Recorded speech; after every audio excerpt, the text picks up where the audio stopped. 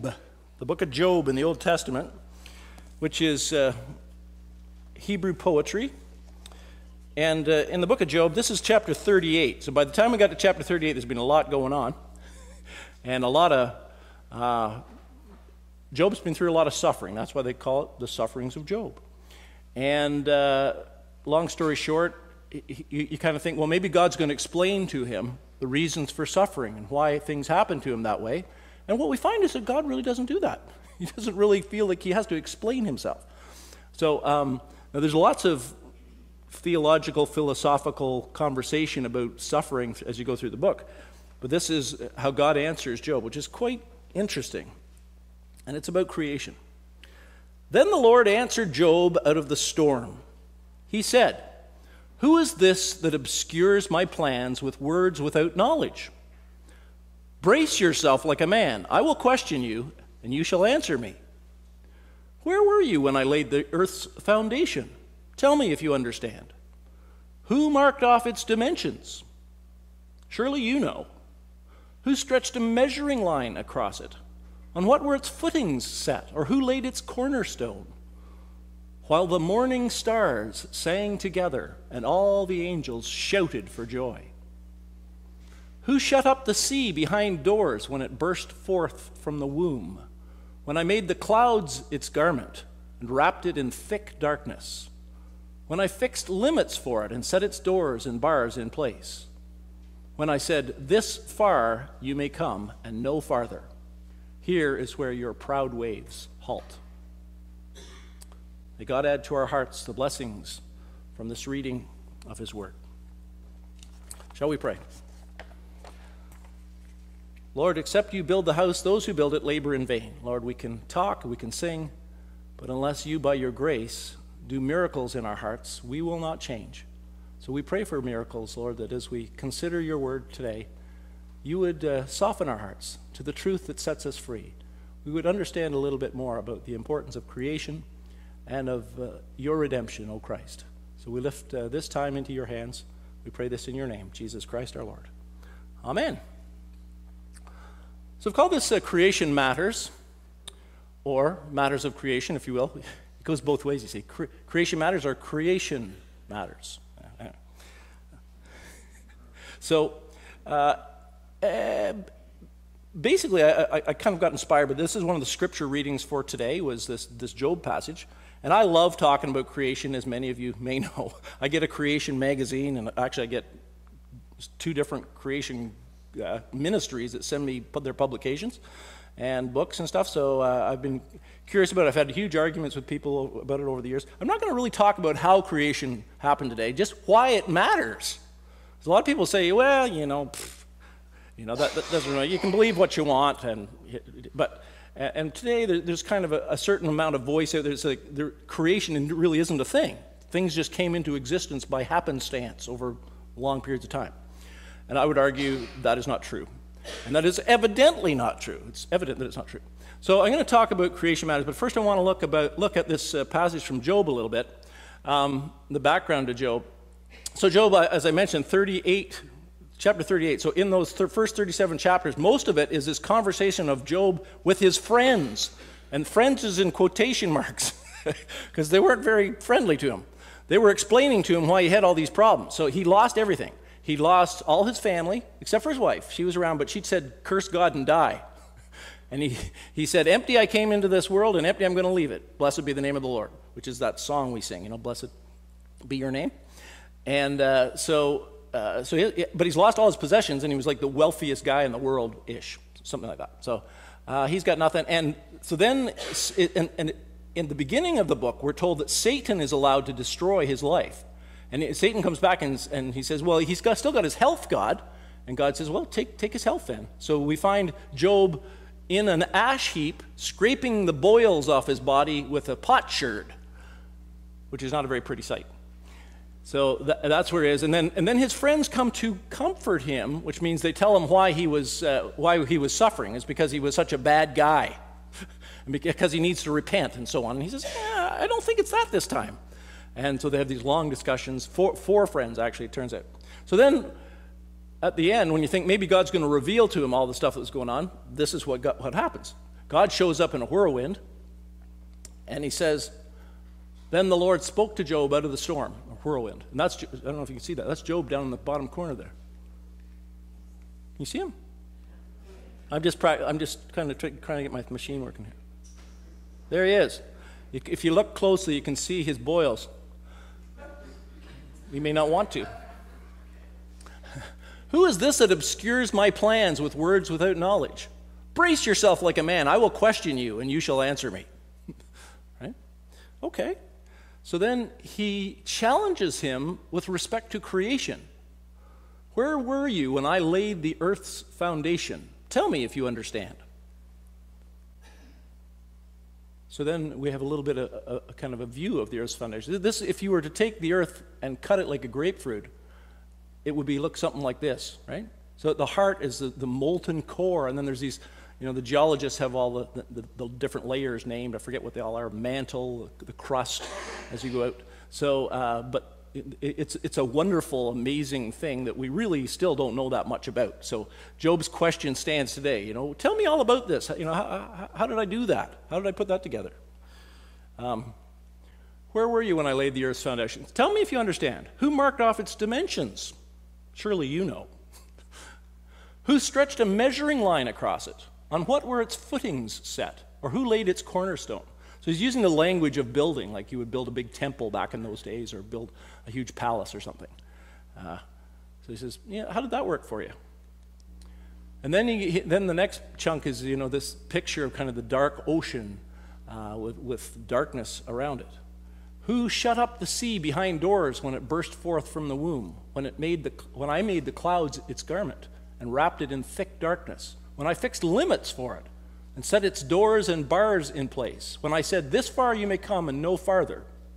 Here is where your proud waves halt. Okay? So this is, so his answer was simply, I'm the creator. You really don't know what you're talking about. I do, because I have far deeper understanding than you can imagine. So that may not be satisfactory to everybody, but I wanted to think a little bit more about that today. Well, it's just why.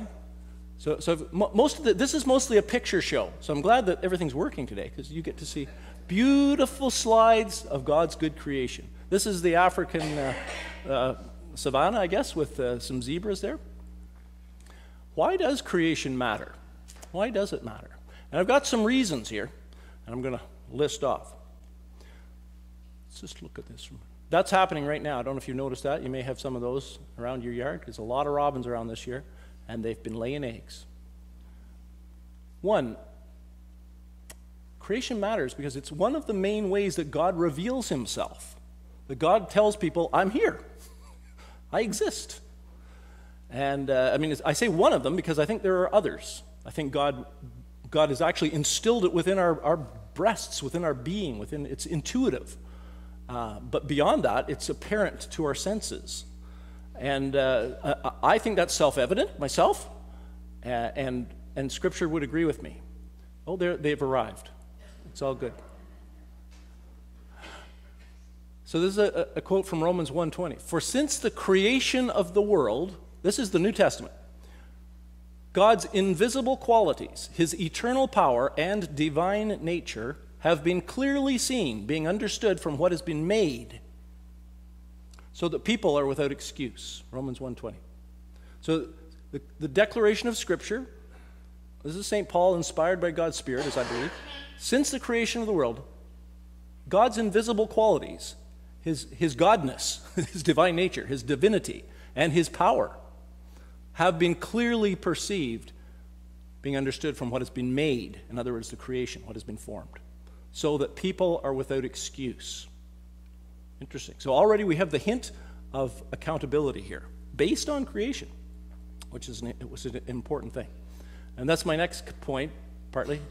This is a man and a woman in a garden. That may ring a bell. We know, so this is why creation matters. When we understand that there is a creator and that he made everything, then we know this, that we too were made by him. We know that we are made by God, owned by God, That's the corollary of being made by God, by the way. Owned, made, therefore owned, and therefore accountable to God for our lives.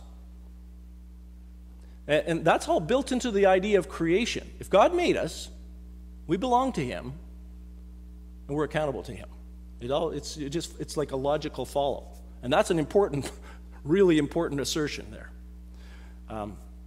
So where do we find this kind of stuff? Well, we find it very early. Oh, there's that garden. Very early in Scripture, first chapter of the Bible, male and female, he created them. That's pretty simply put. Right? He made them, i.e. he made us. Genesis 1. So that's the created part, then the accountability part. But you must not eat from the tree of the knowledge of good and evil, for when you eat of it, you will surely die. So there's a whole lot of theological inferences in that, which we're not going to go into today.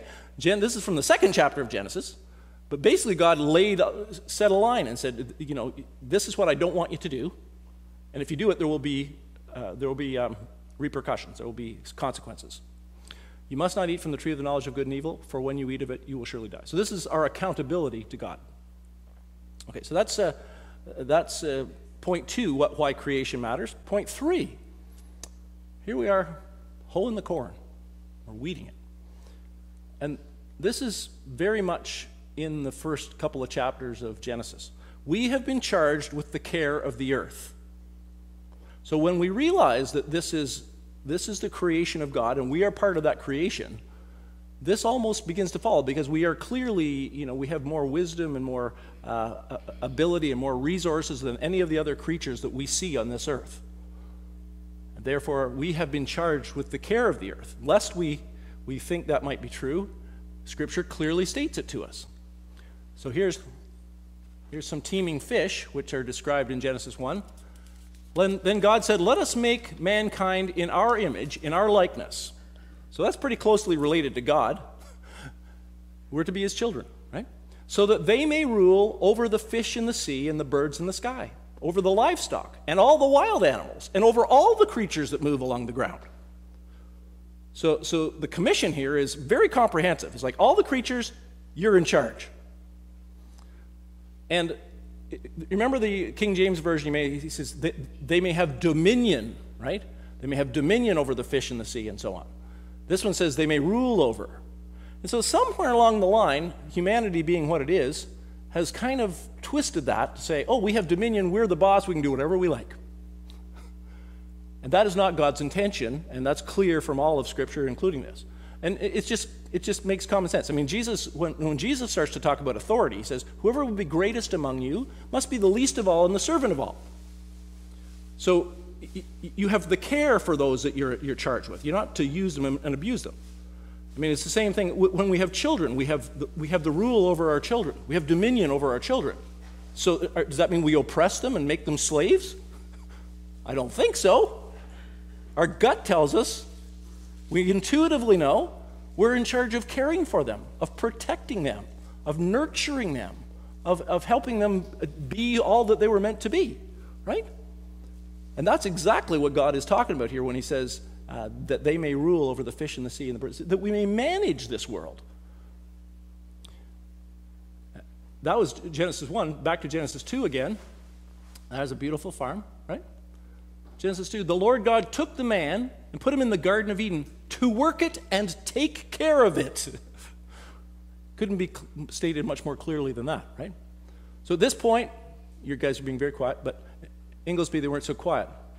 And some lady shouts out, well, we haven't done a very good job of it. Exactly. We haven't. I mean, to some degree we have. We've done lots. Humanity has done some good management choices through the centuries, but we've done an awful lot of wrong things that are destructive and violent, and so that's the next segue. Because it's so beautiful and we've been entrusted with it and we messed up, redemption is necessary. So this is a scene of war-torn Croatia after a fairly recent war. And that's just typical down through the centuries of man's treatment of man, humanity to humanity. We've been killing each other off. We've been waging war. We've been polluting the environment. We've been hostile to each other. We've had walls up. We've abused one another. This is sin. I don't want to go into it in great depth today, but creation, that wasn't God's intention when he created us or created this world. So redemption is necessary from God's point of view. I got to do something about this, and they can't. We are helpless to do much about it for ourselves. So God enters into history, and Christ dies on the cross. So this is, Christ dying on the cross is the centerpiece of Christian faith, Christian belief. It's the sign of our faith, for Pete's sake. But my point today is, it doesn't make sense without the creation narrative in behind it. It just doesn't work. Unless we are created by God and therefore owned by God and therefore accountable to God, we don't need a redeemer. If we're just, happenstance creatures or beings in a world that sometimes do right, sometimes do wrong. But if we're way off track, we're derailed, we're off the tracks, and God decides and desires to put us back on the track, he has taken pains, literally, and by his own volition has entered into history to rectify this thing. And that's what we're all about, what the Christian faith is all about. Paul sums it up like this in Romans 3. He says, "For there is no distinction." He's actually talking about Jews and Gentiles here, but there's no distinction. "For all have sinned and fall short of the glory of God." Everybody here this morning in this room, I know for a fact, has sinned. And if anybody wants to challenge me on that, I'll take you up on it, but it's a losing battle. We may think, I think I'm kinder than that person, my neighbor. They don't seem to care about people much. Or I think I'm more generous than the other one over here because they don't seem to give much. And, we do that little comparative thing, don't we? So he adds to that. He says, we've all sinned and fallen short of the glory of God. So the comparison isn't about you and I with each other. It's about God himself. We've fallen short of the glory of God. So the height, the measure that we're to attain is unattained by each and every one of us. And so, we are justified. In other words, we're forgiven, we're restored, we're redeemed as a gift by his grace through the redemption which is in Christ Jesus. So that's the wonder and the scandal of the cross and of the Christian faith. We're all messed up, we're all broken, we're all sinful, none of us, no exceptions, and Christ dies for us so that we can be completely forgiven, our slate wiped clean, justified. Justified means righteousified in the eyes of God. And that's a gift. It's just given to us when we put our faith in Christ. And that's the beginning of the restoration of creation, because the deep source of the problem is sinfulness and the brokenness of the human creature. Being justified as a gift by his grace through the redemption which is in Christ Jesus. So that was 4. There needs to be redemption. And then 5, and this is my last point really. Creation matters because God plans to restore it, put it back to rights, make it beautiful and perfect again. And that's one of the whole big themes of the Bible. And it starts with creation and it ends with new creation, the restoration. It starts in Genesis, it ends in Revelation. The last couple of chapters of Revelation, it says, "I saw the new Jerusalem coming down from heaven from God, like a bride adorned for its husband." We saw a bride yesterday here in the church. It's always a wonderful reminder, coming down from heaven to earth. And it says, "Behold, God is with people." And heaven and earth are brought together again in God's restoration of his creation and transformation. But he will create a new heavens and a new earth, Peter says, in which righteousness dwells. So here's a little glimpse from, again, our Old Testament imagery. The lion will lie down with the lamb, right? In a beautiful paradise. A little glimpse, artist's conception of what the new heavens and the new earth might be. But all that talk of the new heavens and the earth isn't even in the New Testament. Well, it is in the New Testament. It doesn't start there, though. It comes from the Old Testament. Isaiah 65. "For behold, I create new heavens and a new earth, and the former things will not be remembered or come to mind." So God's whole aim in this thing is to bring about, creation and then to bring about new creation. And Christ is the key. He's the doorway from the first to the second, from the beginning to the end. So, there you go. Creation is foundational for everything we believe. It's so important. And then only because of creation and because of the brokenness of creation does redemption make sense. And then because redemption has begun in us and God plans to complete it, restoration stands on top of that, which is our hope and our dream and our longing of our hearts to be part of that. As Paul talks about in Romans 8, we had it read at Presbytery this week. The whole creation longs with expectation. It groans like in birth pangs, waiting for the sons of God to be revealed. So that's my message. Hope it gets stuck in your head. That's where some of us might rather be at any given time. It looks a bit Algonquin Parkish, I think. Creation. Yeah. Or just around the bend here somewhere. Creation does matter. Shall we pray?